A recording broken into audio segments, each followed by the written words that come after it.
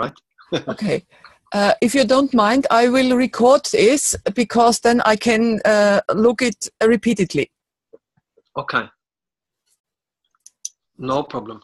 Okay. What I call now classical capacitors is actually just nano-coated wire that comes that represents the gravity, and around it you have a coil. Yeah. And the coil represents the magnetic field. Yeah. And in between, we have baking paper. Yeah. You use your finger. If it's brown paper, if it's white paper, it goes straight down to the paper. But it's baking paper anyway. Yeah. And you roll it around the gravity field. Yeah. And you make it fit into in between the magnetic field. Coil. Yeah. Coil. Yeah. That's a classical. Mm-hmm.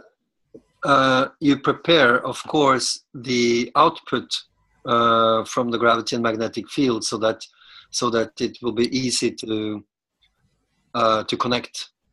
Yeah. But when I was looking at nature, there was a kind of a discovery when I think it was. I know at least that there was someone from the Philippine team Mm-hmm.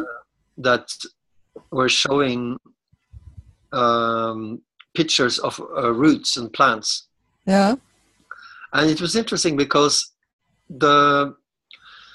sometimes in nature you see that you have curves in small plants. Yeah. The curves are, let's say it starts with clockwise and then it goes counterclockwise. Yeah. I can remember the video where he showed this. Yeah. Yes. And if you look close to the plant, much closer than just looking, seeing that it's clockwise and counterclockwise, Yeah. you will find out very easy, and it's such very logical, that it's getting thinner and thinner. The root or the plant gets thinner and thinner as on the peak.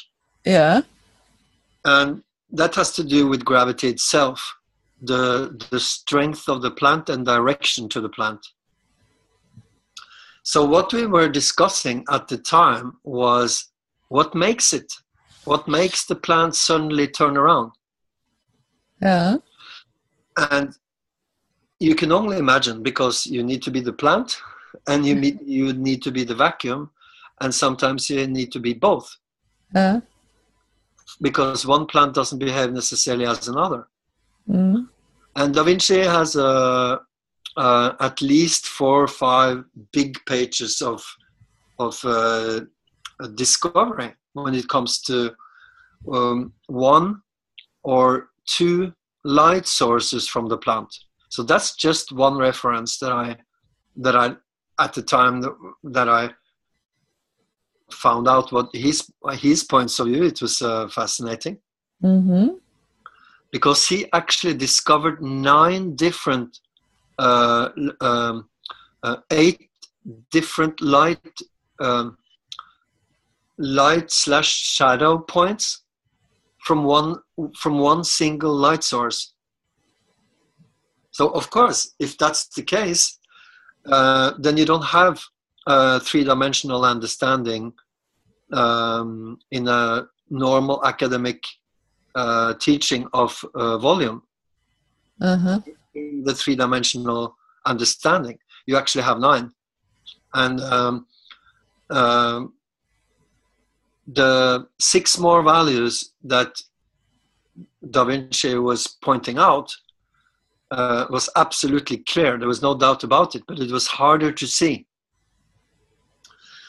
Now, if you are the plant and the vacuum, then let's say that we do have Schumann resonance. We do have observation from the gravity field, where the plants come from and how it behaves towards the light. So you have light and frequency, or light and sound. That's most probably why the plant goes from clockwise to counterclockwise. But then I thought of the capacitor that I just described, the classical one. Yeah. And I was making this natural calculation, because you shouldn't really add mathematics into the nature. It's like typical nerds, you know. Yeah. But I was thinking that what happens with the balance in mathematics if you keep two thoughts in your mind. One that has to do with the balance that is on purpose put in a disequilibrium. When you make curves in the gravity field, which means that since the diameter is automatically smaller than the magnetic field, it will appear more like a plant. It's just that you put the plant together like if it was a harmonica, you know? Mm-hmm, mm-hmm, mm-hmm. And so I remember at the time I was telling the people that I have a really good feeling about this. But of course, the reason why I had a good feeling about it, because enthusiastically I wanted to see for myself what it actually represented. Mm-hmm. So I took the gravity field and of course imitated the magnetic field. So I decided to take one of nice numbers from the Fibonacci, mm-hmm. And so I choose 34. Mm-hmm. And so you make a coil from the gravity field, and then the magnetic field, another coil, 34.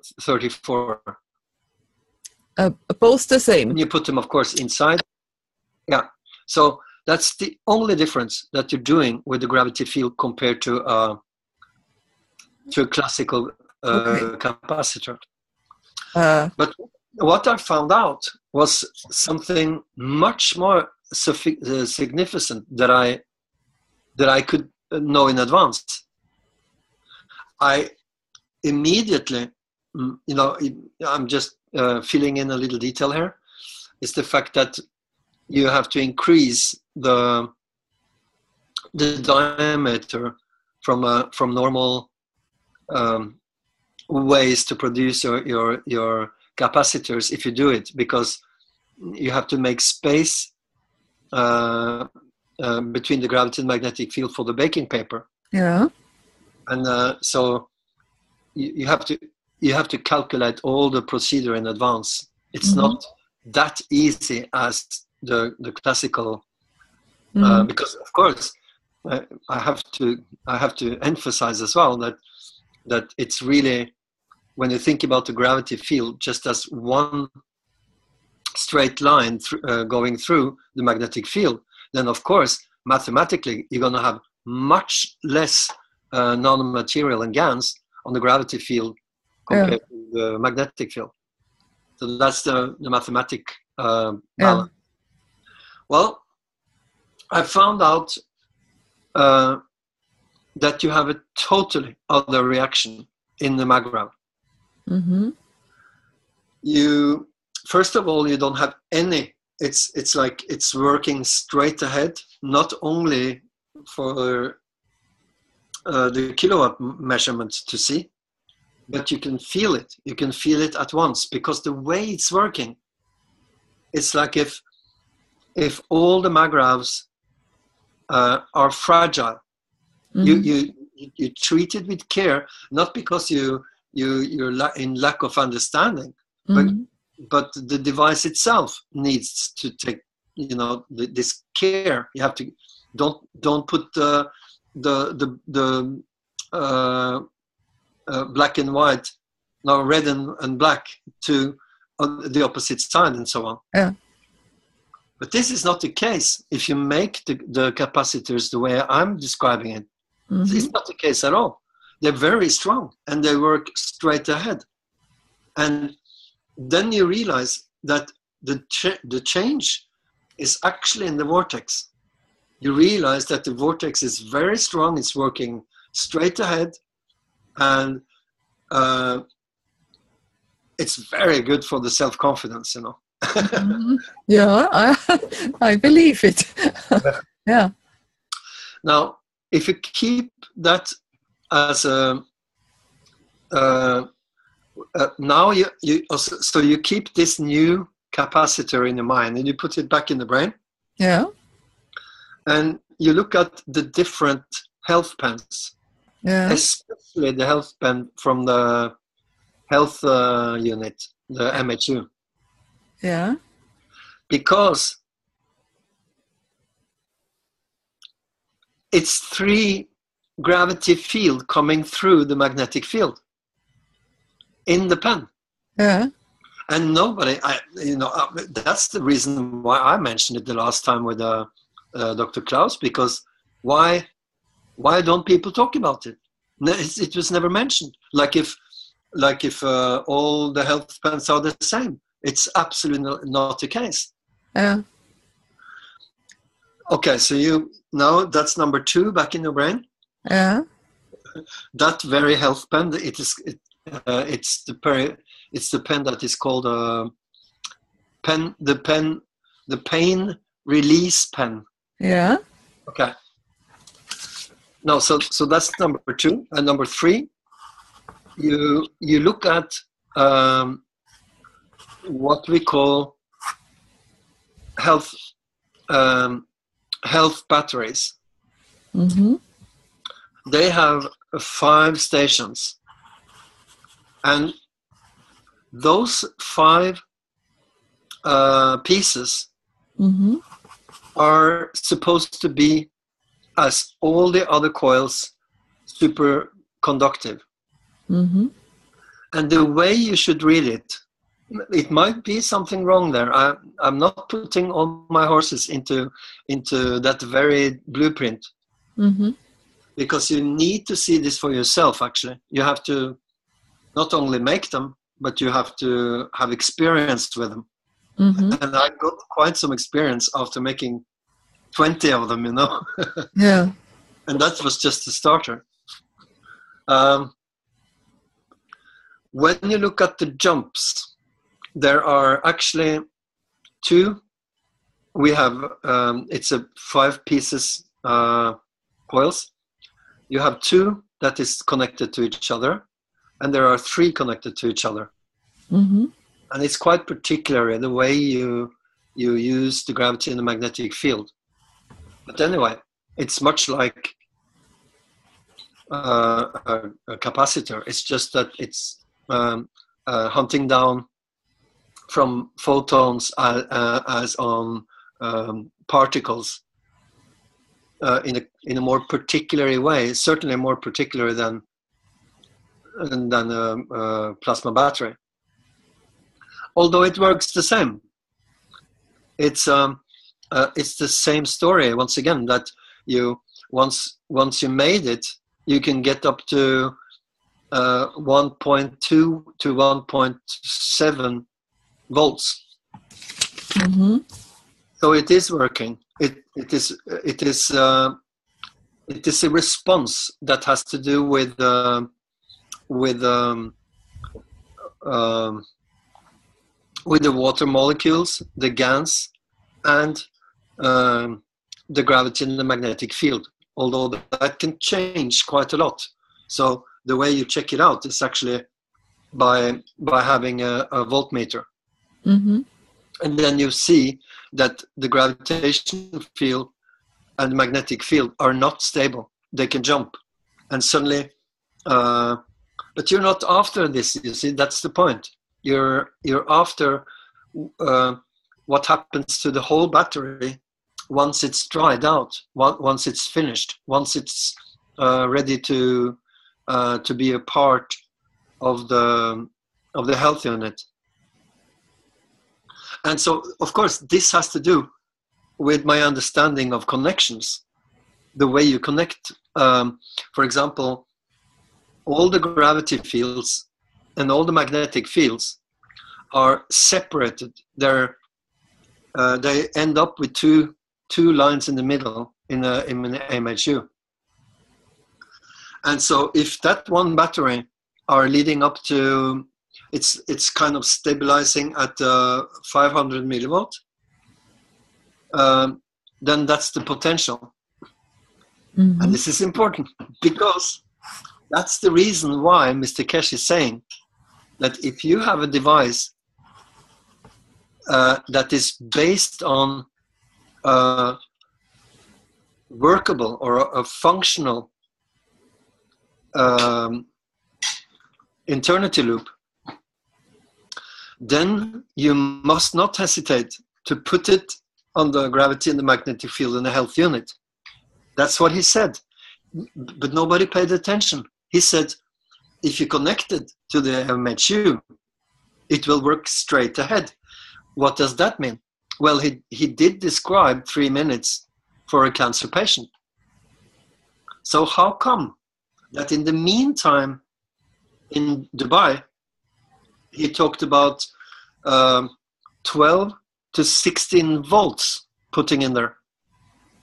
And this is serious because the guy in America, he made a health unit. I was amazed to see that device in Dubai, and I couldn't understand. There was he could switch the connections from the plasmatic field using the battery to electrical, and I'm talking really electrical. Mm-hmm. And so I was thinking, this is madness. This doesn't make any sense, because you see, if it did make sense, should you just disconnect the salt water that is supposed to be the load?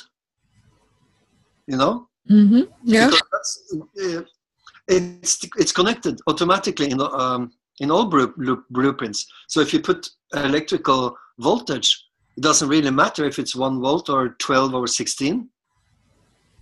And at the time I spoke to Mr. Kesh. I said, this is it doesn't make any sense. You don't have to do this. And he said, instead of saying yes or no, he just said that it's 2 different concepts. And I actually used 1 month thinking about it, I couldn't get it out of my brain. And I found out that he wants something to work in the meantime, knowing that there is something missing.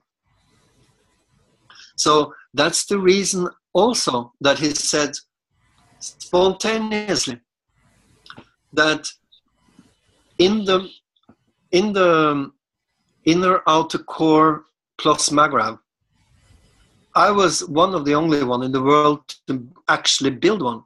And I only used 4 days to build it, and it worked. But you see, once again, he said, because he couldn't see the details because of my camera. So he said, now, of course, you would be amazed if you had a contact with a nano-coated contact to the inner core and outer core. And then I think it was Rick who said, but that's what he has.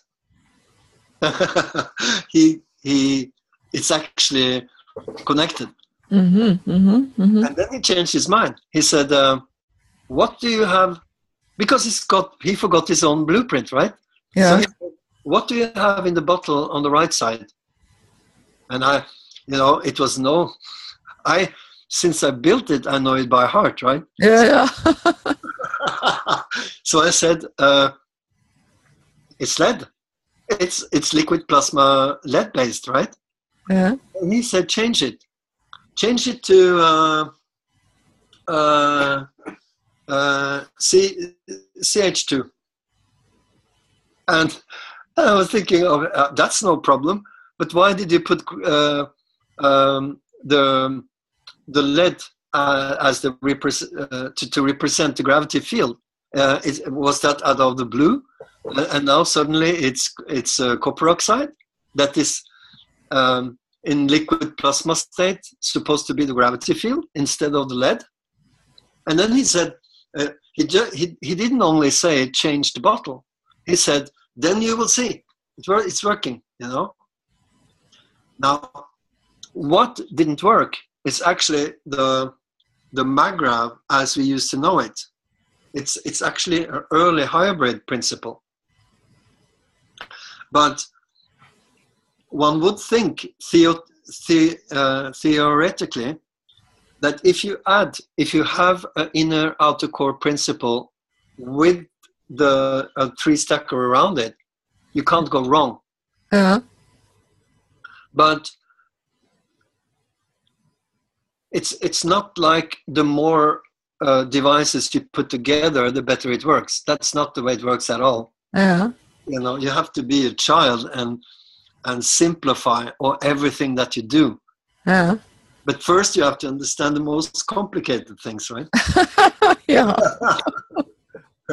But anyway,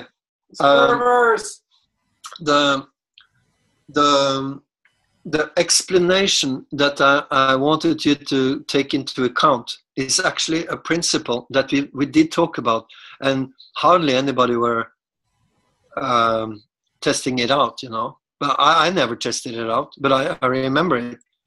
It's when you have a coil, you have a nano-coated copper wire, and you have two curves, you know, to end the loop. Yeah. And you you use a very sharp knife, and you make a stripe all over, very, very thin stripe. The eye can't hardly see it afterwards. Yeah. That has to do, this is important stuff, because it has to do with the difference between the atomic mass and the reason why the atomic mass are not creating atoms anymore, rather isotopes. So this has to do with how the copper the copper plate inside the nanomaterial, why in certain cases there are surprising isotopes in your GANs, in the GANs water. Mm-hmm. Well, there is a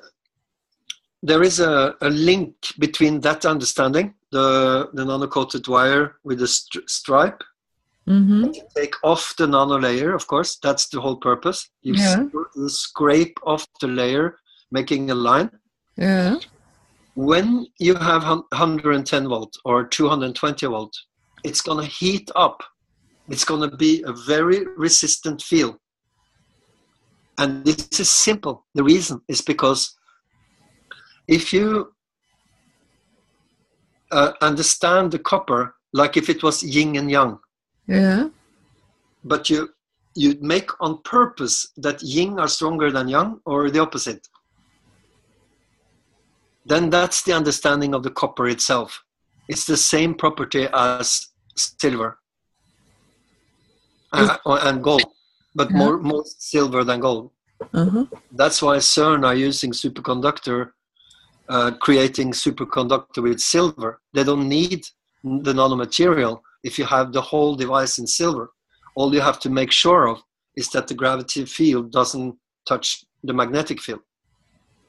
Otherwise, it will burn up, or explode. That's the only difference. So I've tried to tell people about this. Nobody listens. You have to understand the difference between a superconductor and superconductivity. And people don't make the difference. The reason is simple. Because they don't study CERN. They don't remember pictures from CERN. You see? Many years ago, they made a cannon in silver. Yeah. And that cannon is the gravity field with the magnetic field inside. It is so strong because they connected 1 million volt to the unit. And that's when you know this, then you can actually trust, for once in your life, Wikipedia. Because everything else is written down there. It's actually, they're only showing one direction, so they can hide the seriousness behind this weapon. They're only showing the direction up, and that, because it's creating more, it's like a laser, a new understanding of laser.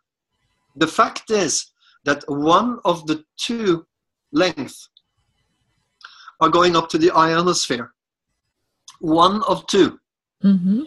So the way they break it, the way they break the angle of that particular energy that is very much like a laser, is using a kind of a satellite. That's all they need.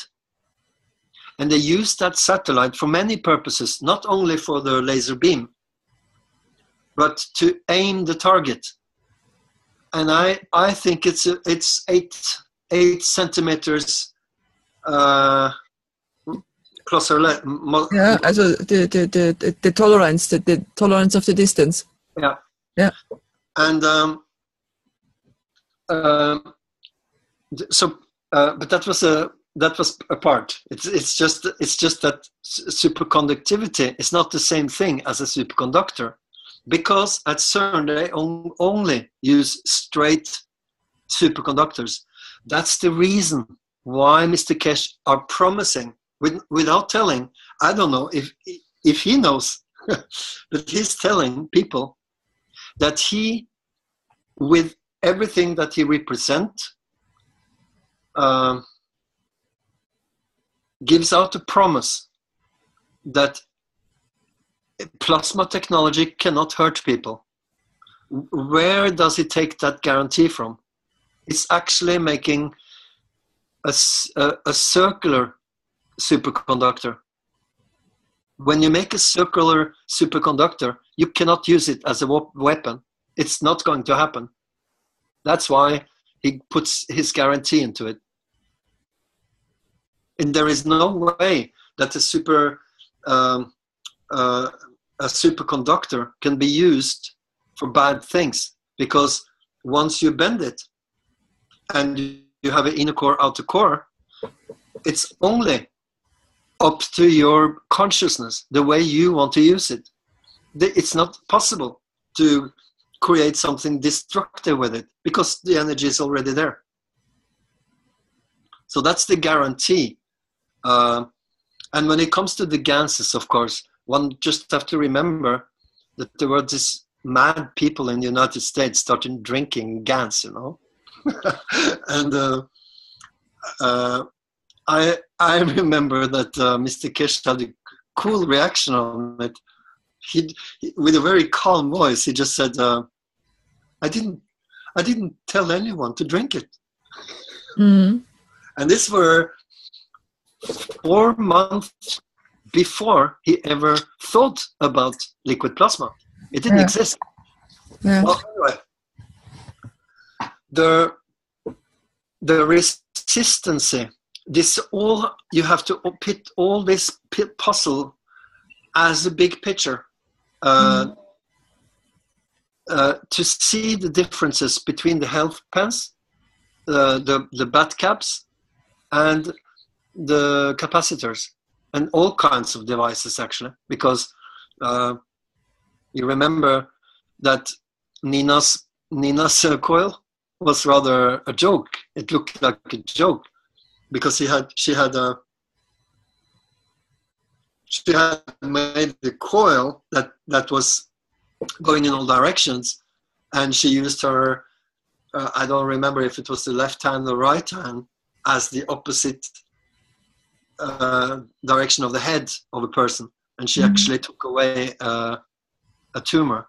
And so that's her way to use a coil. But when you are into superconductivity, then of course you have to have a frame for it. The frame in this case is not in a straight silver superconductor. It's a nano-coated copper wire with a certain amount of spin. And when, if you add the two materials together, the nano material and the ganses, then you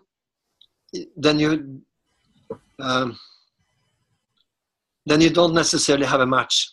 You have a mix. And of course this is important, because the match would mean that you know exactly the amount of gas that is going to dry on the surface of the gas, of the nano. Of the nanomaterial, yeah. If you don't know exactly the amount, then you're in the guessing area, because there was another puzzle 1 year ago. Renan and his team, they had put their coils several times into the GANs. So the GANs ended up like light green, and they actually had paper around it. And when Mr. Kesh saw this, he said, did you mummify your coils? And I remember Renan said, no, Mr. Kesh, you see, the problem is that the GANs has a tendency to fall off. And then suddenly we went completely in the other direction. That, no, you should have a very, very thin layer of GANs on the nanomaterial. So we went from very thick, and I remember, because at the time where this was happening, there was a Danish electrician who were about to turn completely mad in his head. He said, why didn't Mr. Kesh talk about this in advance? Now I have to wash off all the gases with a toothbrush, you know? And I thought really poor of him, you know, because, yes, why didn't he tell? Well, we were all about to help to the research. But if you understand the difference between a thick layer of GANs on the nanomaterial and a very thin layer, then let's say that your first reaction, once you have a very thin layer of GANs, you would think of it as something extremely solid compared to a thick layer of GANs on the nanomaterial. So, of course, in between there, it's approximate science. It's going to be approximate. It's not accurate. You need to know exactly what you're doing. All the procedures has to be repeated. So, of course, I wasn't happy about the fact that you make one magrav or you make one pen. It doesn't really matter, because they're never going to repeat. It's never going to be the same thing. Well, that's very idealistic, but is it scientific? You know, what exactly? What is the amount? What is it supposed to look like?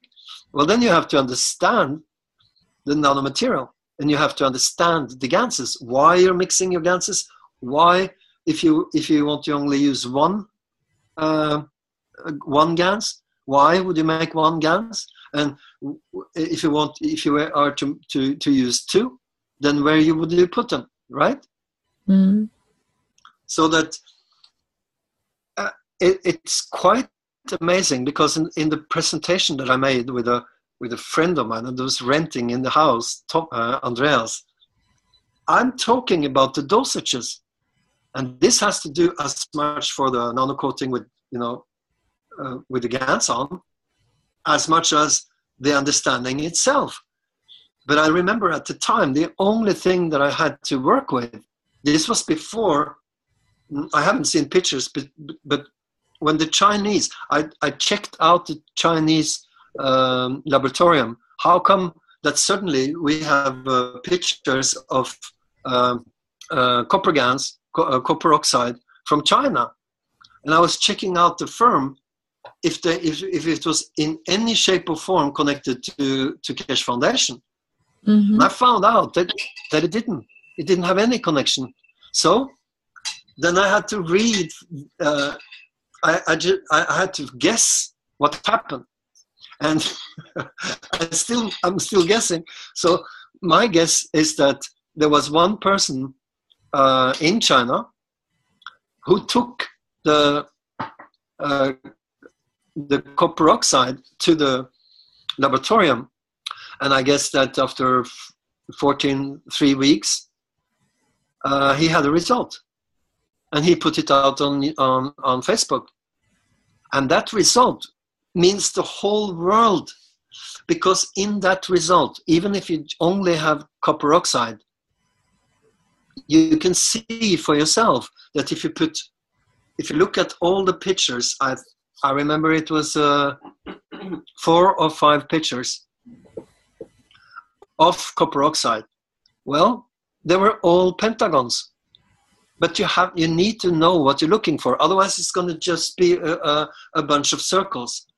So you have to look really careful. You have to understand, for example, that even if it's written in small Chinese letters, that it was 2,700, I think it was 2,100 or 700 times bigger.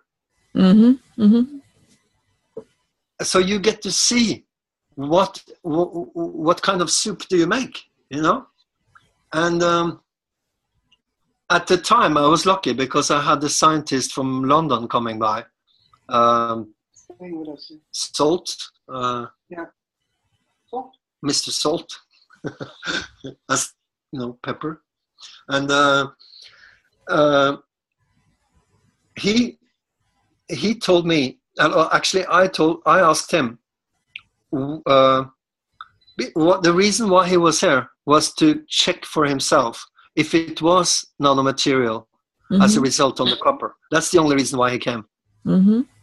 Anyway, when he was in London, I asked him, what is the likelihood, now that we know, this Mr. Salt and me, that copper oxide was based on pentagons.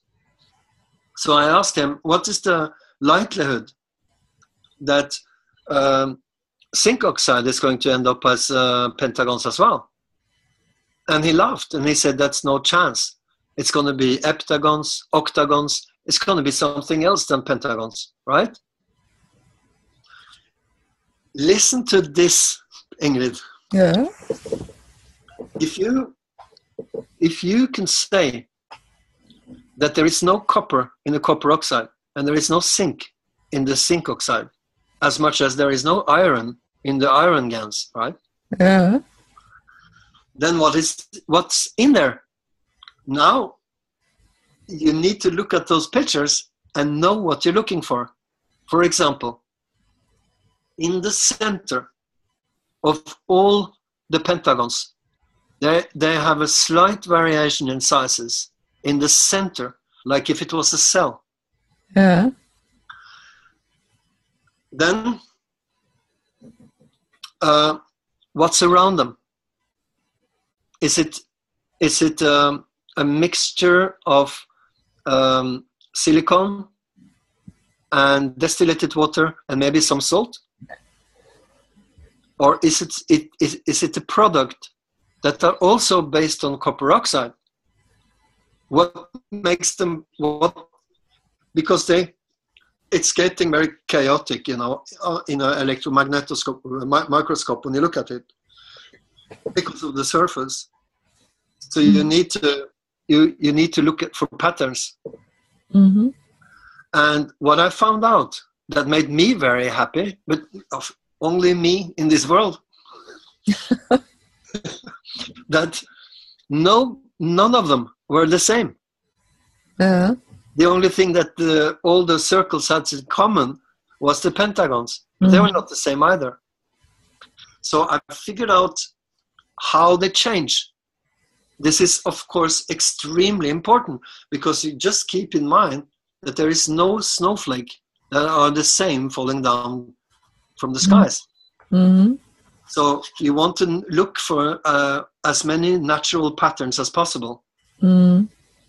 And this, of course, was one of them, because even though the pentagons doesn't change much in size, you can see that they're a bit smaller and a bit bigger. They do change in colors from dark brown to all the way up on the color scale to light pink. Mm-hmm. They actually have circles around them. That's where you can see that they're all different. That's more easier for the eye to see. Mm-hmm. So, okay, we have pentagons, which means that we are into geometry. Now, the only thing you have to understand is the difference in shape and form between the cell and the molecule, because that's going to help you to understand what does oxygen look like, you know? What does an atom look like, or oxygen or nitrogen, you know? What does it really look like? And when you look at, if you're going all the way from photons, if you can call it particles, you know, pure energy, and you go all the way to see how many photons you need to make an electron. And then you go from an electron and you look at the whole atom to try to see if they do have something in common. They all seem to be built on photons. And the glue is extremely important in the oxides, because if you understand, if you're really curious and you want to know that the strangeness of the nanomaterial itself, why wouldn't you think that silicon is as strange as or alien as nanomaterial? Because when the silicon is part of the mixture in the salt water, then you can take it for granted that when the moon is taking the waters up and down a couple of times during the day, then you do have a circulation of this particles. And that's the match with the plastic container. And you have to keep it in mind all the time, because if you don't, then you're gonna end up with an oxide that are where you take the silicon out and exchange it with distillated water. And that's not what you want to do. You want to take the salt particles as much as possible from the gases, but not the silicon, because that's a part of the whole atmosphere. But it is as strange as nanomaterial, because one researcher are saying that the only reason why we have nanomaterial in this world is because of ancient meteors. If they didn't come here, we wouldn't have any nanomaterial at all on this planet. And so you have to see the difference between old meteor that is kilometer down in Earth and the difference between the sun. And so you have to go through the atmospheric conditions as much as the Earth conditions in order to have a feeling of a match between the nanomaterial and the gas material. Because it's all, for example, when you stare, nobody talks about this either, that when you stir your oxides in order to make a GaNs, then what you're actually doing is to replace the water molecules with the air molecules. And in the air molecules, we have salt. And so you're never going to get really rid of the salt in your GaNs. But there is a difference between salt and silicon. And this is extremely important for the whole procedure in order to at least to try to understand the difference between a pen that might not work, vice versa, a pen that really works. Because if that's just spooky phenomenon where you always think in circles, it's certainly not science, you know. So that's the pictures that I can think of, Ingrid, that has to do with you know picking up pieces, putting them in place, and try to make, of course, the picture as big as possible. Yeah. So when you compare, let's say that you have a magnetic coil that you cut in two. Mm-hmm. And you don't do anything more. You just cut the gravity, the magnetic field in two pieces. You aim for the center. It doesn't really matter if it's 16 here, vice versa 24, for example. Mm-hmm. It doesn't really matter. You're just aiming for the center. So what are you actually doing while you're making a bad cap? Well, you are going to air coat it, air nanocoat it. The reason why you have to air coat it is because if you're going to coat it like the rest of the coils, then the folio, the silver folio, what is it, silver folio? Yeah, the aluminium foil. Aluminium foil. Yeah. That's gonna burn up. You have to be very careful when you do it. You have to have it on the top of the tank in order to protect the foil. And what's next? If your intention is to introduce those bat caps into 220 volt, then you have to understand what you're doing, because you have to make a choice. If you don't, if you just cut it, the bat cap with 34 spin in two, then you're going to have a same reaction as the scrape on a straight nano-coated wire. You're going to have heat coming, and that's no surprise. And so you have to think all the way through the solid plasma direction that has to do with the particles in the air, and the free plasma that's going straight through the gravity field up to gas, and from gas to photons, free.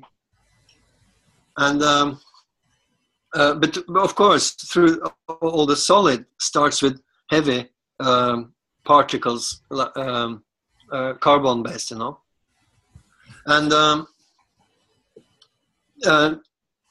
the result from that kind of bat cap,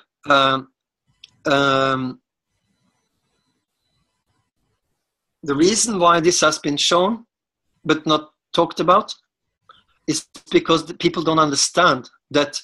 What about next year? Are you going to have constantly 220 volt on it? And have you tested it in 1 year? Not 1 year is not a long time. Mm. So if you're constantly going to push heat, then something is going to happen to the nanomaterial and the GaNs. Mm. That's not good. It's only good for batteries. So when you make a curve, once you cut it in two, and you have, of course, the same direction on the magnetic coil, always the same direction. Otherwise, you're going to end up with a, negative, positive, and the coil itself is not going to be possible to connect correctly. So you aim in one direction and you cut it in two, and then you nanocoat it when it's finished. But of course, it's when you make a curve, you end the energy, so you can make the plasma can make a jump, and that's what it has in common with the health batteries. You see, and so you don't need you will not have a problem of heat anymore. But you need to keep the heat in the mind anyway, because 220 volt are not natural. It's never going to be natural. We know this because if you compare the reaction either from capacitors, bad caps, or capacitor and bad caps, we know now from 120 volt, 110, 220, and 2000. And we know that you can always expect heat. And this is not natural. And it's not due to hybrid or Magra. It's due to a lack of understanding. So one of the clues, because the less heat you have, the more it's natural. The more it's plasma, and it's not plasma and 220 volts. So it's never really going to work with 220 volt. Never. Not 2000 either. Because the reaction is not natural. The result from that kind of energy can only do what it does best. Is actually to nanocoat in the opposite direction. That's the only thing that it can do. But I guess the best part is the vortex itself. Because I'm going to give you an information that is absolutely wonderful to know.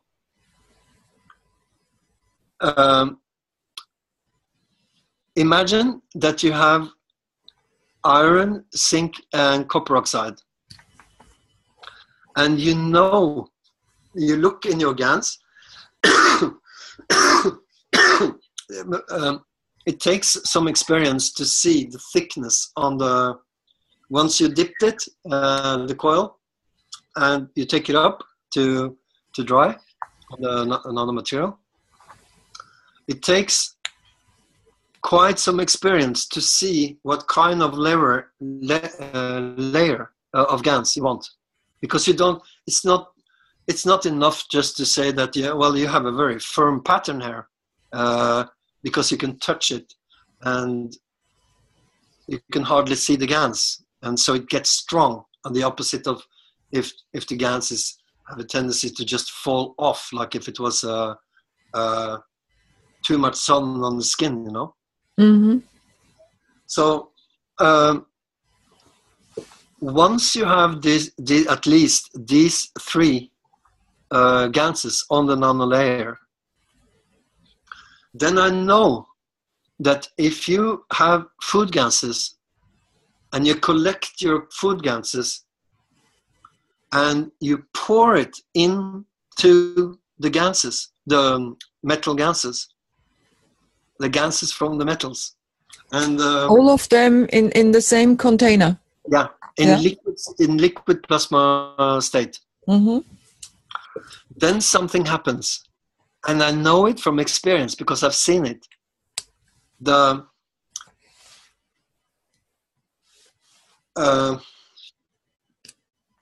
less let's try to see what photons are. Don't think of photons the same way as the amount of different cells in the body, so that you give up. You will never find out how many different cells you have in your body. Yeah. But why shouldn't that be the same thing with photons? Photons are extremely intelligent, all of them. So in the microscopic science, you do have scientists talking about photons like if it was another particle, knowing, of course, that they're so small that and they travel very fast. So it's easier to fetch any kind of particle compared to a photon. And let's say that they do have consciousness. And when you go all the way by starting with an electron, then you end up with a carbon. And the more heavy the particles become, then that's very much what we're dealing with for the eye to see. But most of them, of course, you can't see. It's always going to be on a micro level. But at least we call them particles because we approximately know about them. So if they're all, because we've been talking for at least 100 years on atomic level or molecular level. But if we talk about on a photon level, and you say that plasma and photons are the same thing if you're talking about free plasma or free energy at all, because of course it's going to be a cocktail of the two, particles and energy. And so from that very point of view, now you realize that if you are after the essence of a fruit, and you call it loosely food gas, then the essence of the fruit are based on the same principle as the gases itself, coming from the metals. Mm-hmm. So when you compare them, it's only going to be comparable all the way back to photons. Because if all the particles are based on photons, then why shouldn't fruit be so as well? And so now imagine the mosaic that it represents on your nanomaterial. Once you put 220 volt and you pay as much attention to the vortex as much as the output for the gravity and magnetic field, then that's where the surprise is. Because let's say that you're using the most heaviest metals for the electric purpose, and that's going two ways. It's going to be one for the load side and one for the grid. But in the meantime, you're creating this vortex that are based on that principle as much as the food gases. And you only have to understand the difference between the mix and the match, because the mix is like insisting putting stuff into the soup in order for like you insisted. That's going to be the mix. You're mixing particles. But the match is most likely richer in looking from the vortex point of view. They're much richer because keep the principles of two flashes going into the 0 point and out again, and we loosely call that as well gravity and magnetic. But if the vortex from the if the vortex from the magrav is monatomic, then why would you keep on calling it gravity and magnetic field together? It's useless. It's and you know we have said over and over again, not knowing what we're saying, right, about the fact that whatever kind of gas you make, they all have the property of monatomic skill, the property, the monatomic property. And the other part, you can say that on the surface there is a great tendency to collect amino acids. That's another property that has nothing to do with monatomic particles. And then you have the new research that is extremely important, that Nassim is about to dive into. The secret about protons. And I was amazed to hear that Mr. Kesh talked about this today. Mm-hmm. And it's clear that he doesn't understand. But he's charming because the way he doesn't understand makes you curious. So he's really a messenger. Because you see, if you can, let's say that you put electrons on a wire and you start to push the electrons only after the protons, and you realize that if you do that, it's going to give you the property of bending time and space. That's what it does. That's why Nassim is fascinated by this. And it's so important because in the proton, no neutrons or no electrons around it. You only keep the eye on the protons, and you realize it's got the same principle, exactly the same principle as the bumblebee or the scarabée. Same principle. You just have to look at this. It's like a secret in a secret in a secret, like a rabbit hole, If you take the principle of this scarabée and you look, if you push your finger on the inside of the wing, it's going to repulse. And if you put your finger on the outskirt of the wing, it's going to attract. Which means that the scarabée, when it opens its wings, it creates an own vortex. That's how he can fly. But bad, because it doesn't fly much. It's out of training. And so you can say, if you use the principle of a bumblebee, that's easier to understand, because the bumblebee has this thread, this tunnel in the mouth going straight into the stomach, and it's creating the same field, which means that the only principle of levitation that the bumblebee and the scarabée has in common is the fact that they only use the wings to steer with, right, left, and straight ahead.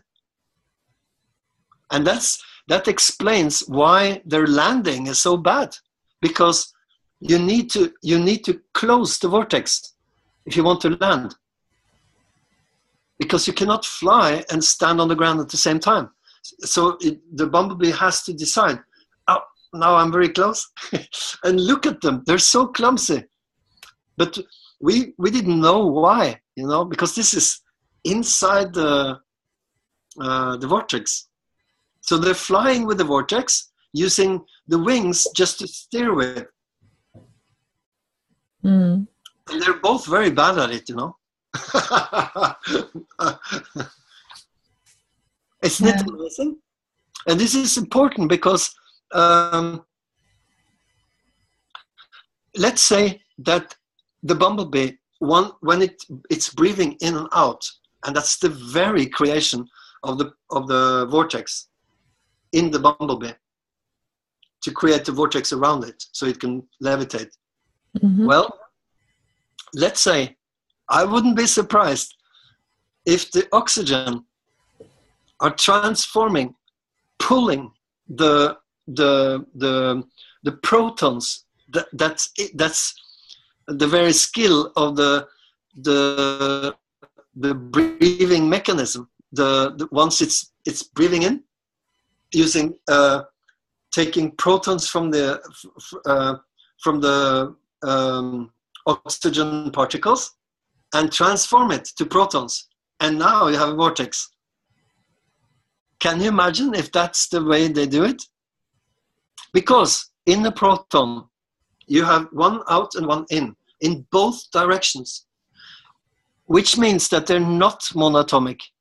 They don't need monatomic structure or condition. What they do is what comes in gets out the other side in both directions, which means that the capacity from the protons are enormous. It means, for example, that you don't need a black hole, because it is a black hole. A monatomic particle needs a black hole. The particle goes in and out of different dimensions without space-time.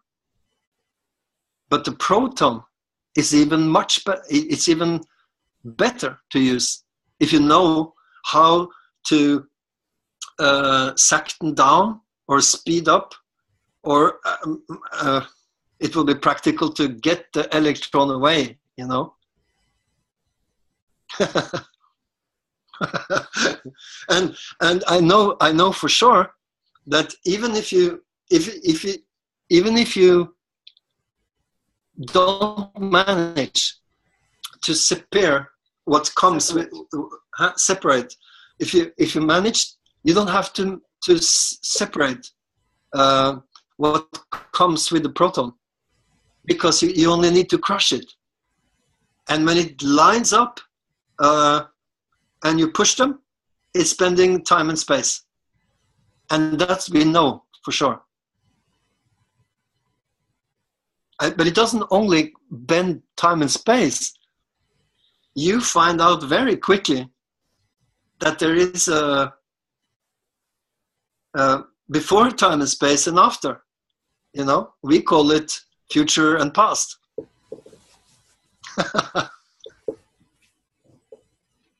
Ingrid, are you there?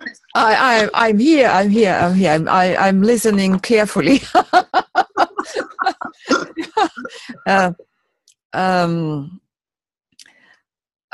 I have to switch in my mind my concepts and let in your concepts, because they are completely different. It's a challenge. Yeah. But this is you know, I seriously think that there is nothing good that could come from this world. It's just that I just discovered it, so it's not a depressive news on my behalf, but I'm convinced of it. There is nothing that it's nothing that I remember from. There is nothing in this world that can compare to my dreams, so to speak. Mm-hmm. But these are this conversation is the only thing that I think of as slightly interesting. Mm. You know, my favorite waste of time. But I know from myself, when I try to explain my own thoughts to somebody else, my own inner picture becomes clearer and clearer and clearer. And therefore, it's so essential to have somebody to whom we are able to explain our own thoughts. And I think you are lucky to have Monique with you, because you can speak with one another, and I too, because I have my husband, and we can speak the whole day if we want to do, and this is a enormous gift, and I'm very happy. Yeah, Monique say it's a privilege that we have. Yeah, absolutely. Yeah, I appreciate it very much. And Monique is saying Thorbjorn, you're not going anywhere. But I'm here. I don't know how much of me here, but I'm here. But you know, it's so strange that I think from time to time, depending on the mood and the day that Mr. Keshes are on, the inspired Mr. Kesh, that seems to be, he's not very inspired when it comes to pedophilia and that kind of, or earthquakes, you know. But I think it's very important to differ, to realize that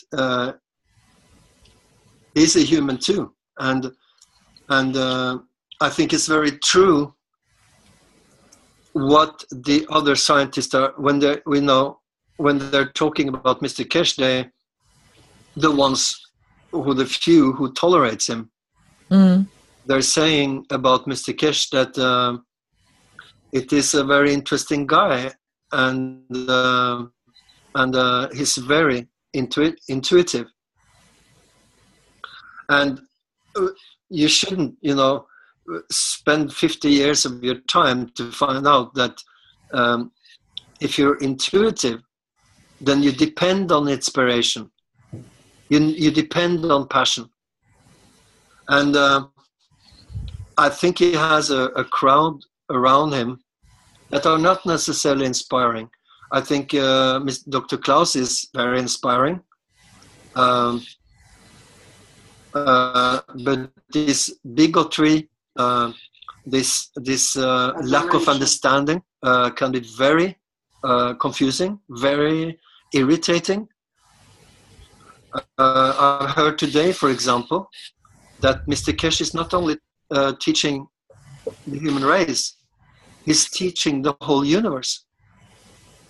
And to me, that's a lack of a lot of things. I hope people didn't hear it, because that's not what you say. You don't talk like this. You have to differ between intelligence and wisdom. And in that sentence, there might be some intelligence, but there's surely never, not even a slight of wisdom in it. Because if it's teaching the whole universe, then who else are listening? And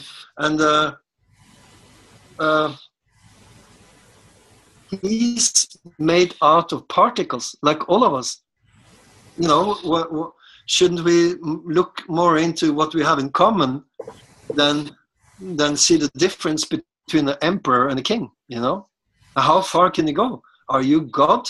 And if that's the case, give me a new car. And this is serious because I've seen that the people who are working as much as they are thinking, doing as much as they're thinking, that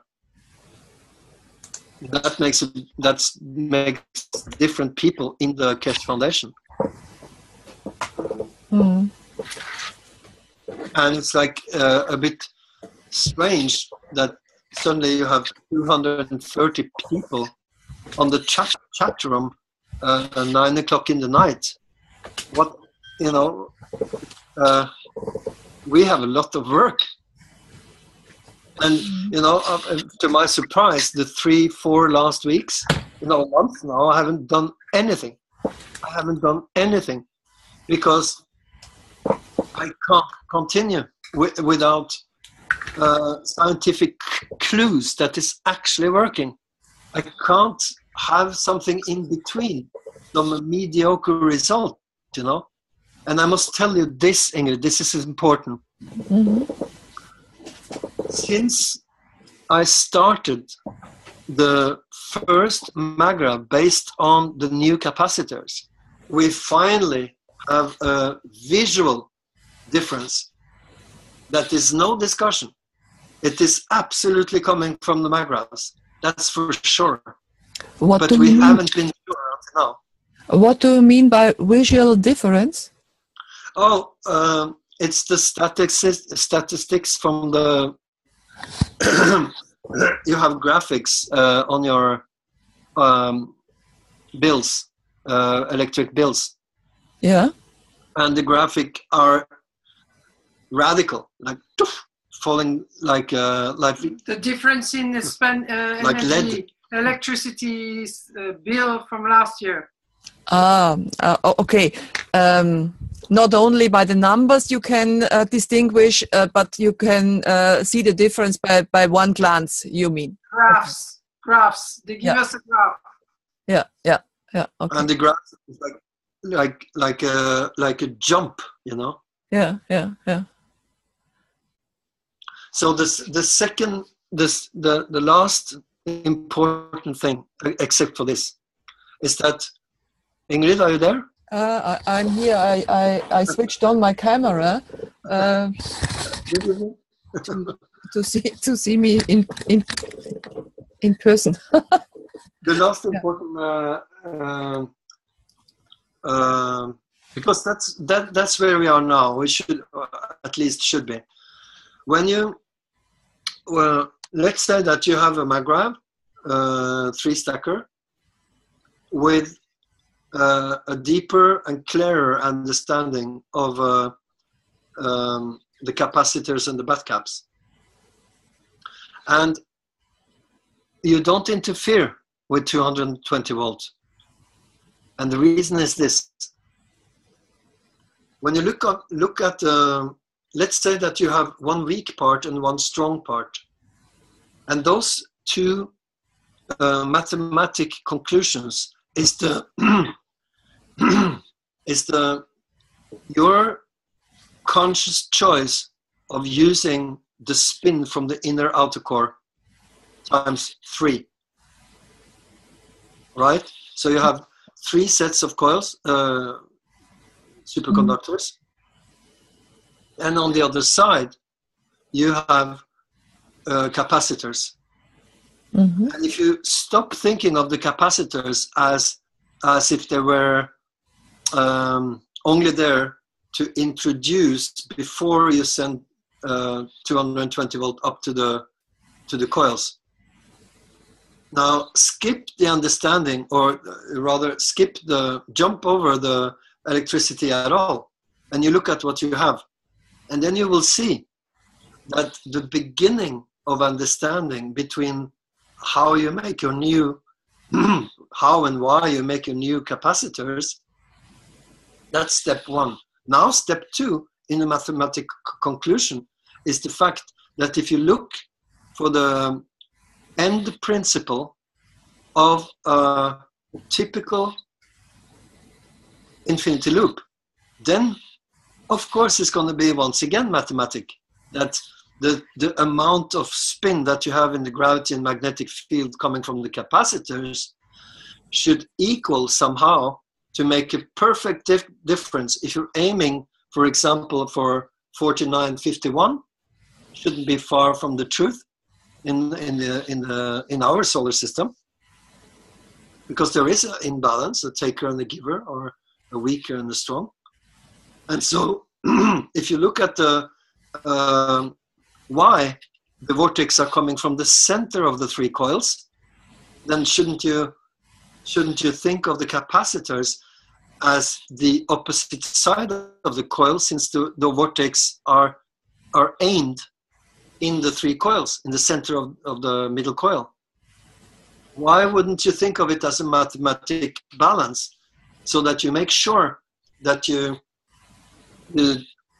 take the 2 minutes that it takes to calculate the inner outer core, the gravity spins with the magnetic field times 3, so you look at it as a unity, and then you make your capacitors to somehow make a balance between them. The reason for this, you see, is because if the magical device appears that has to do with pure plasma, no electric currency, then you realize that your McGrath is ready.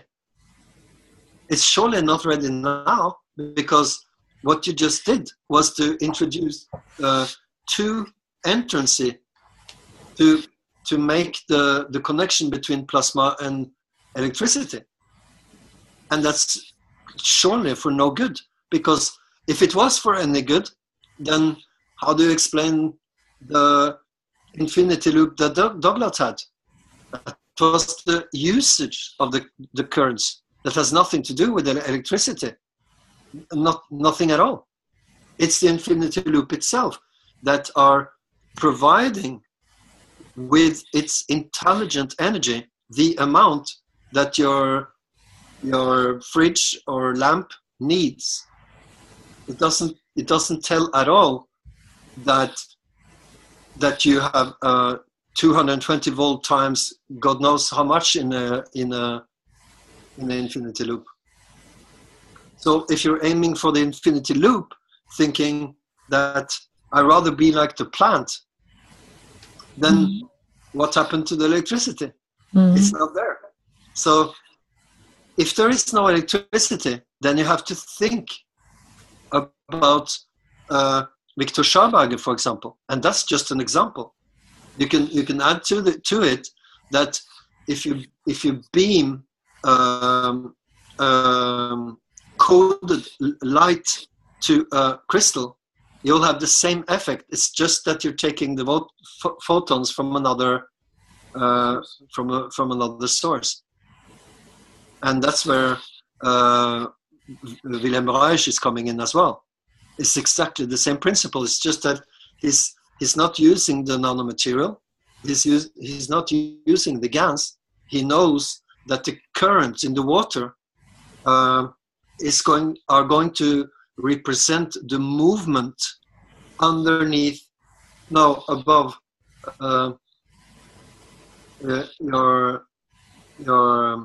your stone, the argonite. That's the only difference, because I'm so sure of this, that the argonite has a property to figure out for itself the difference of certain photons. I know this because if you look at the statistics of what he had, then there must be a reason why on the one side it healed cancer, and on the other side you got horny as a rabbit. That's the two statistics that he ended up with, and he didn't understand why.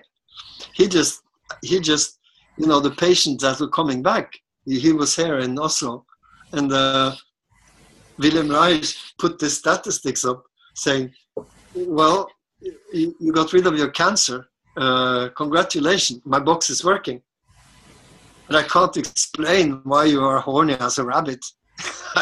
It doesn't make any sense. And that's what argonite energy or orgon energy does to you, and so you have to kind of be the patient, and then you have to be as close as you get to the personality of this fabulous man that Wilhelm Reich was.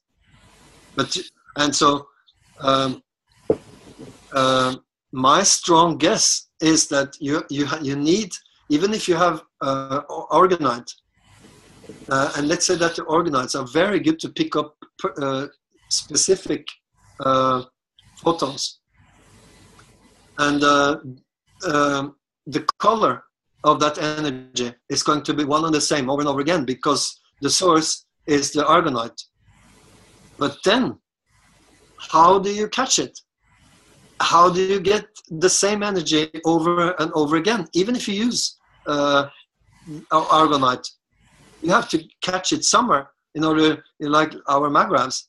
And so I know that because I've seen certain pictures. One picture that was very badly done from Wilhelm Reich's son. Mm-hmm. That in the wooden box that he had, there was a iron he was using pure iron plate with holes. And in modern quantum physics, there is a principle shooting photons through the holes. So now you only have to add what's coming from above, not what's coming from the underneath, because that's what you have. You have water, the stone, and the iron. And the surprise, like Monique was writing for you, is the fact that you're using iron for the magnetic currency. That's a strange, because why would you put holes in the iron plate? And so many, they're very. It's almost like a sea. It's like equal space in the iron plate. That must.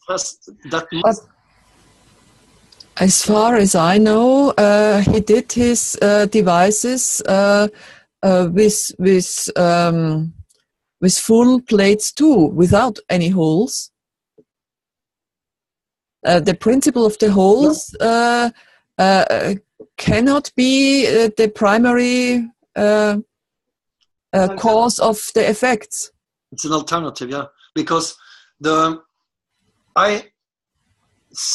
something tells me that this is a mixture between the protons and the photons in order to make it work.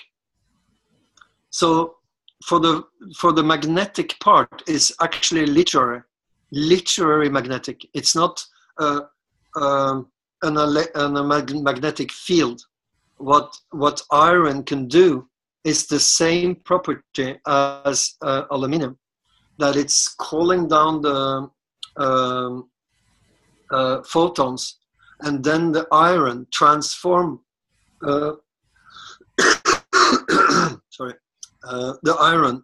photons transform the protons and makes a mixture from the water and the stone. This has to be because the photon themselves are only transformative, like a subatomic particle. That's what they have in common. That's the only thing they have in common. So you have to look at the protons instead.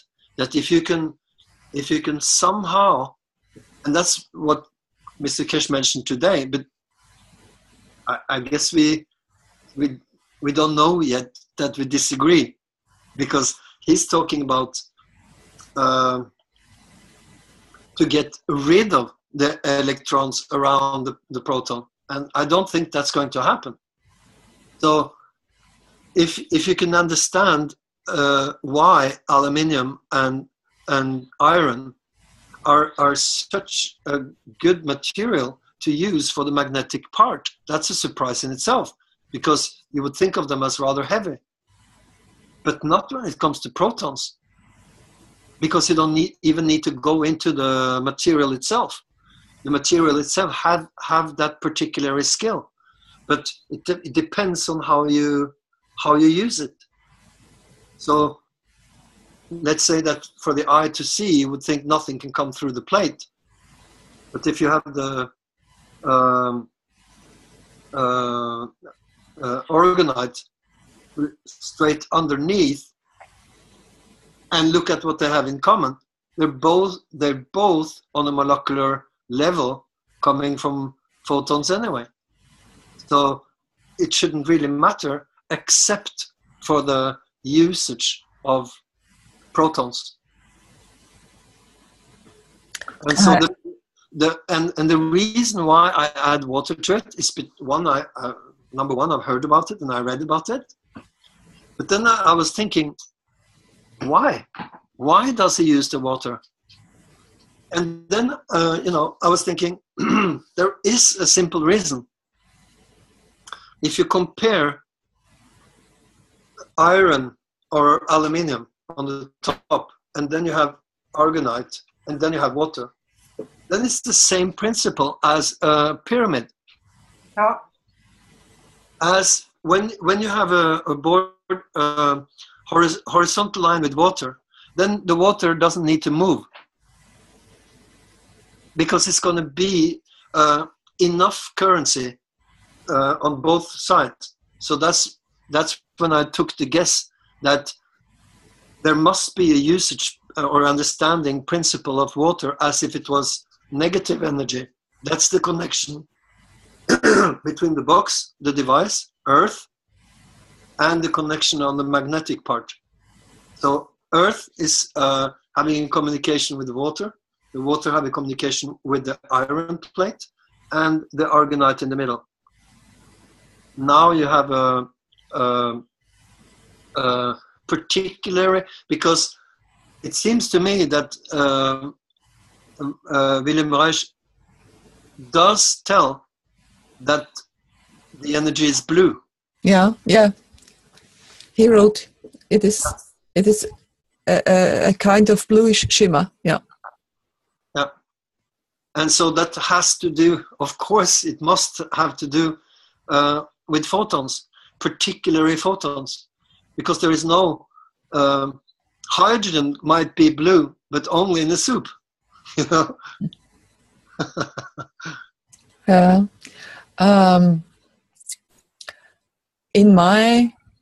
In a picture, what we call photons, electrons, protons, neutrons, whatever you might think of, particles, each of these particles is a spherical vortex. And the only difference between one or the other kind of particle is the volume of the vortex. Or the way the vortex react to its environment. This too, yeah. But also the quantum and the size of the vortex, because our scientists are able to measure a diameter, for instance, for a proton or for a whole atom and so on. They are able to measure a diameter, for me, the diameter of these particles is not this is nothing solid. This is only the diameter of the vortex, because and the central part of the vortex, and the outer part is what scientists call Coulomb barrier, and what Mr. Keshe calls magnetosphere. Yeah? And the central part of the vortex, only the central part, where all the spinning something, we don't know what is spinning here. Yeah? The intensity. This spinning thing is such intense spinning that it seems to be solid. Like you are able to spin the wheel of a bicycle. You know, you have the different. You can put your hand through, but if you are spinning the bicycle wheel, you cannot shoot an arrow through it. It's like a wall. Exactly. And this must be the same in the subatomic level. And exactly. And I think that the substance is only one substance in the whole universe. We don't know how to call it. Yeah. And Absolutely. this substance is spinning. This substance makes vortices, and there are small ones, we call them photons. There are a little bit larger ones, we call them electrons. There are much larger ones, we call them protons, and so on. Yes. And all in all, they consist of the same, and therefore they are able to interact, and they are able to go one through the other, because Exactly. the spinning pathways have a distance, and another particle which has closer spinning pathways is able to go through. And exactly. the picture that we have a spherical vortex, which is the proton, and spherical vortexes all around, is wrong. Mr. Keshe explains it this way too, but my personal opinion is this is wrong. All the vortices intersect one another, and it is not like the Earth is going around the sun. In the subatomic realm, they are intersecting and going quite through the middle of the other vortex. Exactly. And this is the reason, because in quantum physics they are not able to determine a special place where they should search for the electron at a special point of time. They only can make assumptions. Exactly. That's how you can include in all this conversation all the planes of consciousness, all the various level of dimensions, because and also to go back to the pyramid and the water, I have this suspicion inside of me that why do we always find water under the pyramid? Isn't it that the pyramid, it has an interaction with the earth and create this water?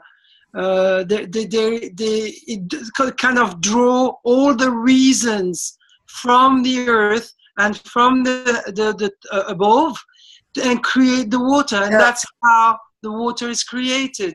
Yeah. This is exactly what Charles Berger in his books wrote.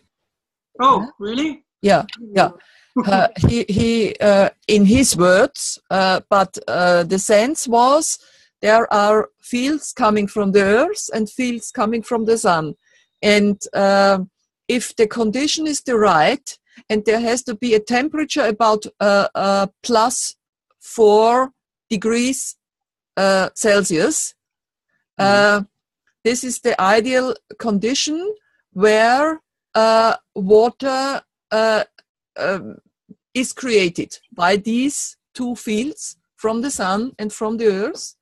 And he says there has to be absence of light, no light. It has to be dark. Only if it is dark, cold, only 4 degrees, and without light, cold, and a metal has to be in nearby. Metal, iron, or copper, or another metal. Yeah. If there is all these 3 conditions within the earth, within the mountain, within the stones of the crust of the earth, then in between the stone, water is coming into existence. Water is not going from deep down in the mountain up to the top. It is created in a near distance beyond the surface, and therefore the spring comes out. It has not to go 2,000 meters through the stone. It is created within the stone, without light, 4 degrees centigrade, and some kind of metal has to be in the area of the stone. And where these 3 conditions come together, there water is created. This is what he wrote several times in his books, in his scriptures, which are brought together from his son or his one of his friends, and they put it into a book. He never wrote a book himself, I think, or only a small one, but this is a philosophical book. But all his scriptures about water they were collected from his son and grandson and put in a book. Very good. I've just read it 3 months ago or so, and therefore I have it in mind. Yes, and it's when Schauberger because I tried to tell this to the Keshe Foundation people, they didn't have any reaction on it at all. When I actually indirectly criticized Dr. Kosova, no? Yeah. Because I said she got it upside down. She put the gravity in the front of the serpent and the magnetic field around the serpent, and I said it's correct, but it's the other way around. You have to put the gravity field on the body and the magnetic in the head, and I did mention Schauberger, because Schauberger, when he found out that there was a very practical reason why the salmon and the trout, why they stick on where the resistance are most heavy in the water. Why do they go in that direction? It doesn't make any sense. And so I tried to tell the Keshe Foundation people that it is it is when the animal makes a curve, then the whole work is done. It's not, you see, it's not like if because that has to do with the jet principle as well. The jet works exactly the same thing. It's not that it's cutting the molecules; it's working with the molecules, and that's what the salmon does as well. It's using, once it got its curve in the body, then the whole work is done. Because the usage of the curve itself has the amount of energy that's going to be unlimitless. It's the opposite of cutting the air. It's going through. It's like if it's annulating back and forth. So you do whatever you want, and so Schauberger must have found out, at least in the end of his days, that if you use that principle and you take the principle out of the water and with the principle from the movement of the fish, you just have to put it into inner core, outer core principle, and you'll have the same. It's actually not levitation. It's not anti-gravity either. It's up to you. Whatever you want to do. You can call it anti-gravity because that's going to be what it looks like. But in fact, if you compare the fish with the curve, and you realize that the curve is the same thing from the ground in the water, the temperature in the water, and the fish, then you have an alkaline and the acidic basic in the core outer core principle. So you got it. You got the device only by putting the ground, the temperature, and the fish together, because when it spins, that's going to represent the body of the serpent, always in action, always in movement. So when it spins, that's what you have all the time. Instead of being the fish who needs to make a curve in order to speed forward. Same thing with the serpent, that the serpent is actually using two fields. There is no touch between the body and the ground. That's number one. And number two is that once it creates its curve, it's dancing through the air that is in between the oxygen and the energy coming from the ground. So you have no resistance at all. You know? So you see this quite clearly if you compare the different serpents. Some of them are just like a flesh with a speed that you won't believe is possible from the creature. And you would think of it, you would end up nowhere with the Darwinian principle, because then you need to calculate every move from the body, and that's not going to happen. It's going to be like a very slow speed. Yeah. Okay, Thorbjorn, I thank you very much for your time. I have to close the session now. I have to go to bed. I have much to do tomorrow, and then I have to leave. I thought that we were going to speak for 5 minutes. You must understand, Ingrid, that me and Monique loves to speak with you. Oh, you have to keep that in mind forever. You're welcome. It's very nice. But the honor I can give back to you, I love it to listen to you. Thank you very much. Yeah. I don't feel very well today, so this inspiration make me forget about it. Okay. Do you have a cough? Say hello to your husband. Okay. And I wish you all the best. I wish you all the best too. From my heart, from the deepest spot of my heart. Okay. Thank you. Bye-bye. Bye-bye. Till the next time. Yes. Oh, Ingrid? Yeah?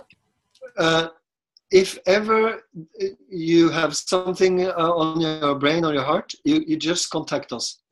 Okay. It's very nice. I will do it. For sure. Okay. Bye-bye, Ingrid. Bye. Bye.